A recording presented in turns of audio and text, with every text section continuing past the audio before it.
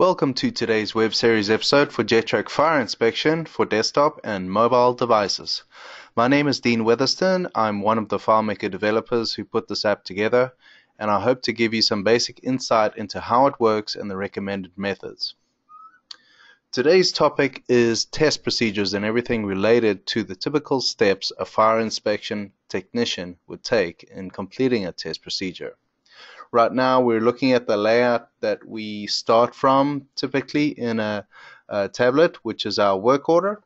And from here I'm going to take you to the area that we deal with for test procedures.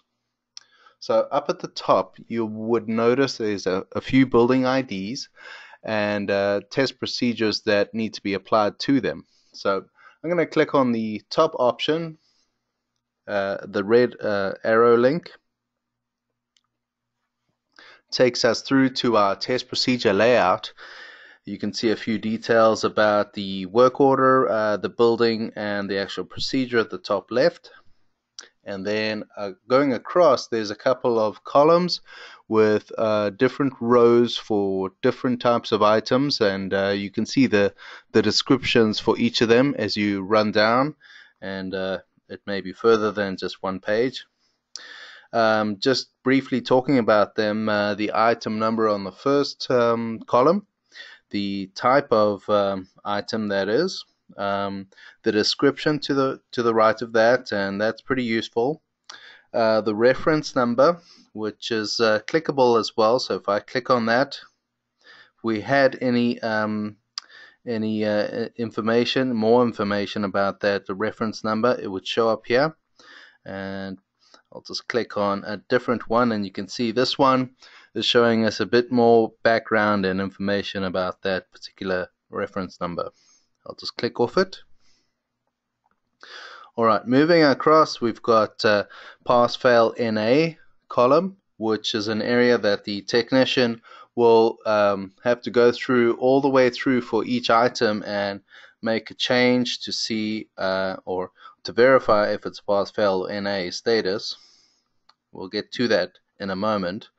To the right of that we have comments, and you just click on that area. By default it gives you an option to add a comment or just a yes or a no.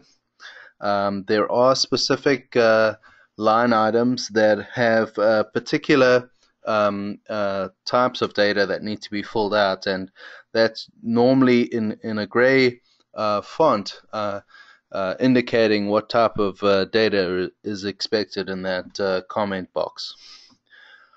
To the right of that we have the date, which is an automatically entered date based on when the pass-fail NA has been corrected or changed or modified.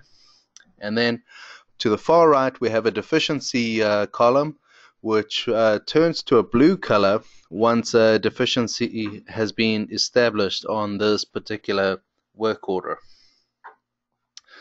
So let's have a look at adding a pass-fail NA status on, let's just go with the first item, and I'm just clicking off there right now. There we go. You can see there pass-fail NA. I'll just go with a pass. And the next one, let's just go with the NA.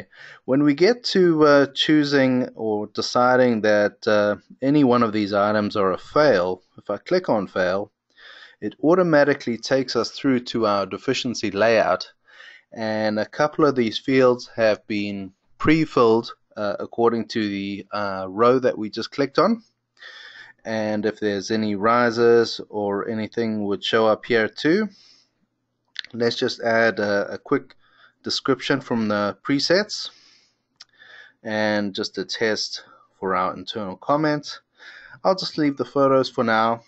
Click done at the bottom right, and it brings us back through to our test procedure, and you can see our fail has been retained on that field area, and you might have noticed the date on the far right has changed to today's date, and you see the blue link on the right, and that gives us an option to come back to that deficiency whenever we need to. Maybe we may have changes as we go through this. So going through here, the technician would then continue with the pass-fail NA. At the moment, we haven't completed, but we have kind of a fail-safe at the bottom right, where once the technician finishes or believes he's done, he has to click on the verify button. So if I click there right now, it's going to tell us, hey, there's still a number of items that you haven't gone and updated the status on, so you have to do that first. So I'll click OK, and let's just add a few more. I'll just go NA, and let me just fast forward. The rest of them have been pass, and let's move on, and let me just add a comment. I'll focus on the comments that have specific entry data information. So look at items or rows 1.6 and 1.7. It is indicating that we're looking for a PSI below or above, and I'll just click on that. And what that brings up is a link to our system information, and it's looking at the riser IDs that are associated with this building. We do have one that's already in there, and it gives us the option to choose that PSI below.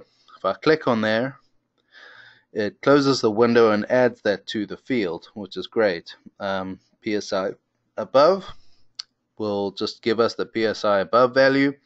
Now, if I happen to know or feel that there's not enough risers available to choose from, I would close this. I wouldn't select anything from those from that one option. I would click on the bottom left where it says System Info. Click on that button and choose risers and gauges from the options that come up here. And then I would just go and add that into the system information, so it's available when I come back here. It'll be another riser ID, which is another video I can go into more detail as to adding that riser information. But everything else for the most part is filled out.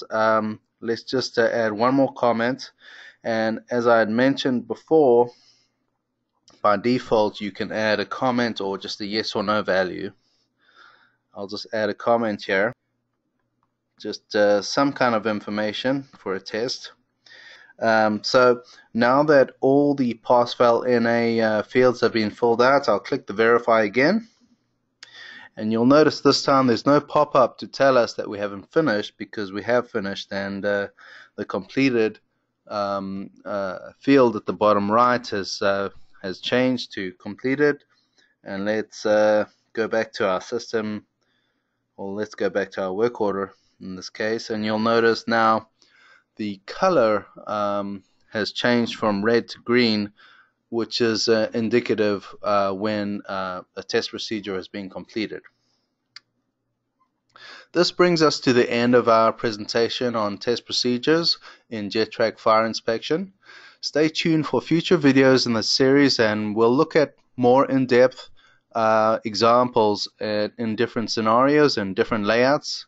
Goodbye for now.